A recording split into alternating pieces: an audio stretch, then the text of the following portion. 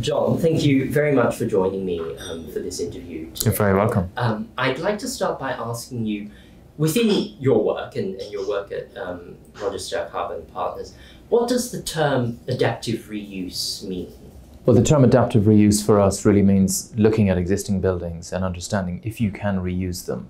I think it also has got to do with designing new buildings, designing them in a way that they're not entirely tailored, let's say, for the brief of today, because we know the brief of today will evolve during the evolution of the project, let alone once we've finished.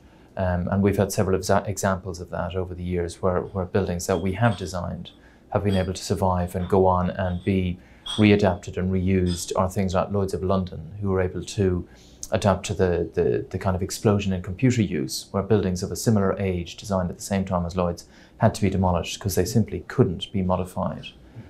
So that's what adaptive reuse means for us. It's kind of loose fit and long life for a building.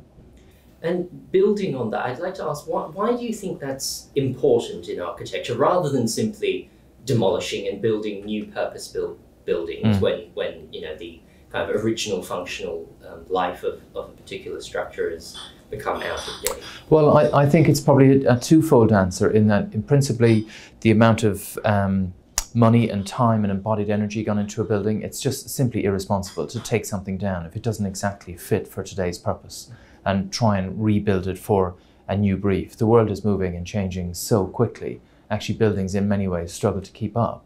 And I think you see that with some of the advances even in workplace usage now, and kind of collaborative working, and the kind of office spaces that Google and Facebook are designing, that almost by the time they're designed, they're out of date because the workspace has already moved on. Yeah. And therefore, if we continue to insist to try and make buildings that are really tailored to a specific function, I think we're kind of chasing an end goal that we'll never really achieve.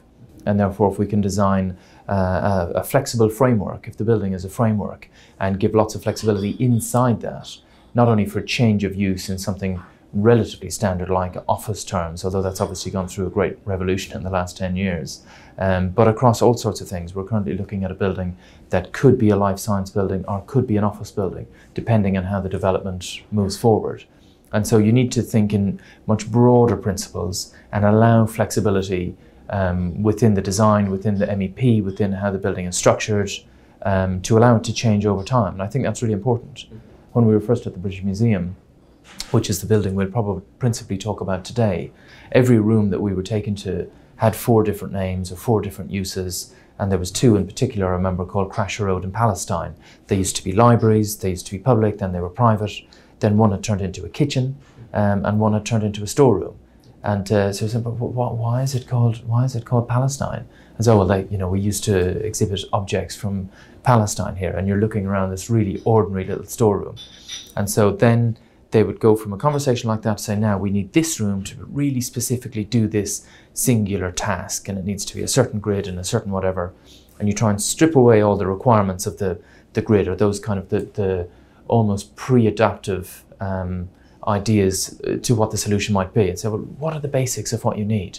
And how can we look at that in more broad terms, and then maybe put that room adjacent to another room that to you as the scientist might not be natural, but to us as designers of space work quite well together. And so I think that's a huge part of it. Thank you very much for your time. You're very welcome. Thanks, Hugo. Thank you.